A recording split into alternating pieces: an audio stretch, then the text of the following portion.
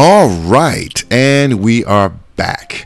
Now, we took care of the initial setting up of Shopify, making your account and syncing it to Printful. And now we're going to get into some back-end stuff to really make your store work, okay? So here we are, and this is our dashboard for Shopify. And we're going to go right down here to settings, okay? Very important. We're going to click right here. And you're going to see right over here on the left-hand side all of this good stuff. And I'm going to take you through this stuff. And you have your general settings, payments, checkout, shipping, taxes, notifications, files, sales channels, and account. I'm going to take you through these. Some of these I'm going to get in detail, and others not really, because I'm going to go through the basics of everything you're going to need to get your store up and running. And later on, you can come in and customize things and make them how you want them, okay? So this right here is general settings. You got your store name, your account, email, and your account email right here. This is very important when we get to payments because, as I said before, you want this to match your PayPal account, okay? Because it just makes things a lot smoother. And if you don't do it right now, you might forget it, and then if it doesn't match, you might get a sale or something, and it goes into this account that doesn't exist, and it could be a real pain to get that money back. So you just want to, if you're using PayPal, you just want to have this set up to be the same email as your PayPal account, and just alleviate any would-be problems, okay? Your legal business name, if you have one, phone number, address, all that stuff down here. And your time zone. I mean, and all this stuff is default information, standards and formats. You don't have to worry about this stuff. Just want to have your address in, okay? And the thing about this is that the store address is important in that, because if you're doing with Printful, this is going to be where your returns are going to go, okay?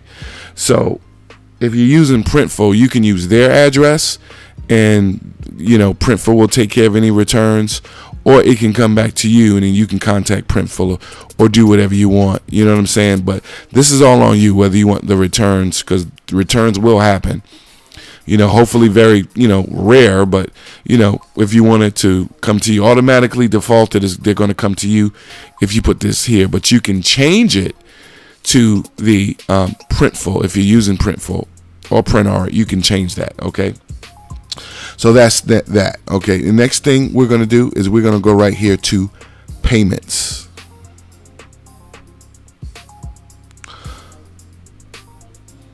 All right, now you're going to see there's a couple of things.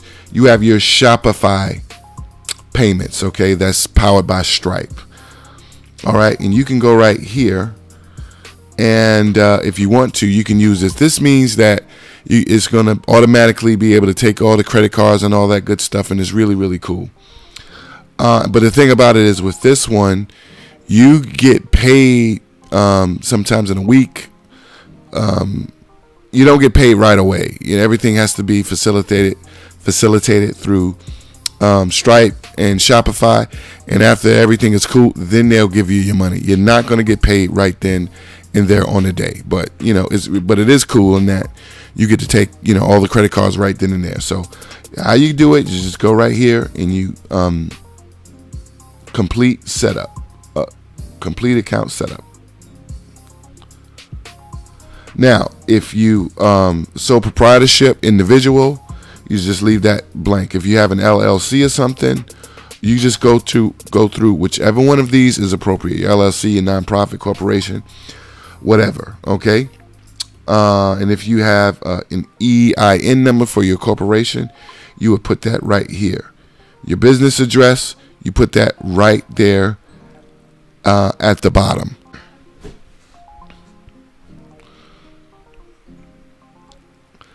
Let's go down here. You put your name, your last name, your date of birth, and your social security number. Okay. Next, put the average order price. If your t-shirt is $25, $20, whatever your price is going to be for a t-shirt, you want to put that right here. Shipping time 0 to 6 days. You can just leave that. Description of products and services. You know, hey, this is a t-shirt company. We manufacture t-shirts, something like that.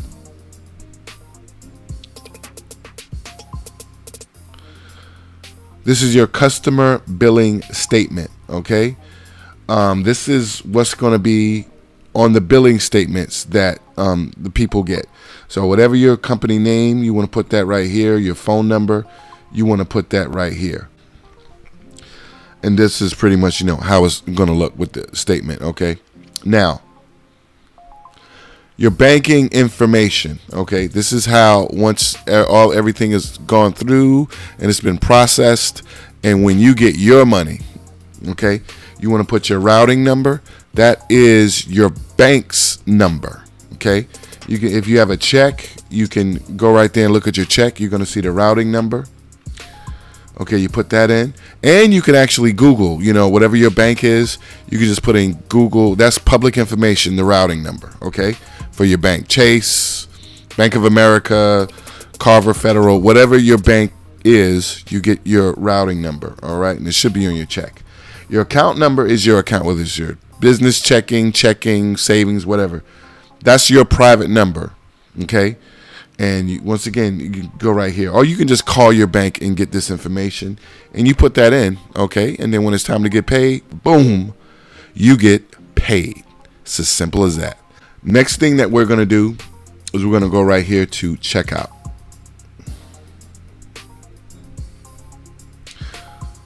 Now, this right here is very, very, very important, because this is going to be when a person says, hey, you know what? I like this t-shirt or t-shirts, plural, and I want to buy it.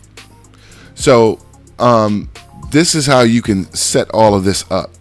So you ever go to some place and you buy something and you just want to get it and leave, and then it's just like you have to put in all this information and get an account, and sometimes you're just like, you know what? Forget it. You can disable all of that, okay? Or you can click right here and you can have it optional. I like this because this gives people an option, because if they make an account, they can always come back, sign in, and buy more stuff. And you like that. So account optional, really, really cool. Okay. Or you could just have it disabled. If you just want people is in and out, and you want the process to be as little bit of information as possible. You could just, they don't even see it, okay? Or you can go right here where account is required, meaning they have to put in the information to get an account in order to buy something. I don't suggest that. Any reason, you know, online, you know, people's attention, people have a short attention span. You know what I'm saying? And they'd be like, you know what, forget it. So I suggest this one or this one. Forms, okay? Require last name only, or require first and last name. This is optional. Just last name is cool because they have to write less. I actually like first and last name, you know. Company name, I like to keep that hidden. Address, optional, you know. Just keep that optional. It just helps, you know. Required, nah. Hidden, nah. Just keep that optional. That's just my suggestion. Phone number hidden, you know, that's another thing that people have to add. Oh, you want all of this? I'm out. So I say keep that hidden. But it's all up to you. Order processing. While the customer is checking out, use the shipping address as the billing address. Automatically, that's great, because otherwise they would have to type more stuff. You want the process to be as simple as possible when they're checking out. So you just put that automatically. And if they see that and they want to change it, it's a gift or something like that, or their billing is different or something, they'll see it and they'll change that. Okay. Ask for permission to send promo items. You can do that by default. Customer agrees to receive I like this one. Just make it by default, because you do want to keep in contact, you know, with the person. Be like, hey, there's a sale, send them a promo code or something like that. Or if you don't, you know, disable and hide, you can do that. By default, customer does not agree to receive, you know, but no, I think that's best. Okay. After an order has been paid, do not automatically fulfill. You want this if you're using print on demand, because otherwise, this has to be processed, and you're dealing with someone else, and you're not automatically doing it. Another third party is doing it. So you just want to make sure that do not fulfill. Right, and that works for any time you're doing any type of drop shipping.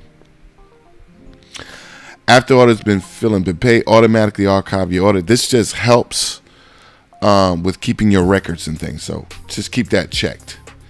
And this is any additional scripts. Just leave that how it is. In case you wanted to, you know, have some special script that does something special in there, you don't have to worry about that. Now this is your checkout language. If you doing stuff in another language, you want to go here and change that automatically.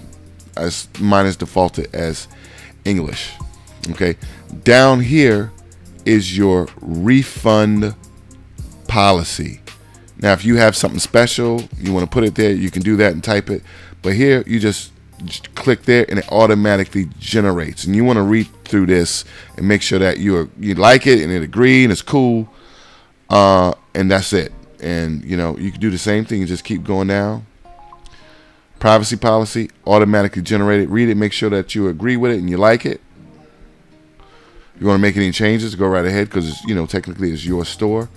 Terms of service, same thing. You know, you want to read this, but it automatically generates, and it saves you a lot of time and having to make this stuff up. All right, and that's it. And you just want to click save.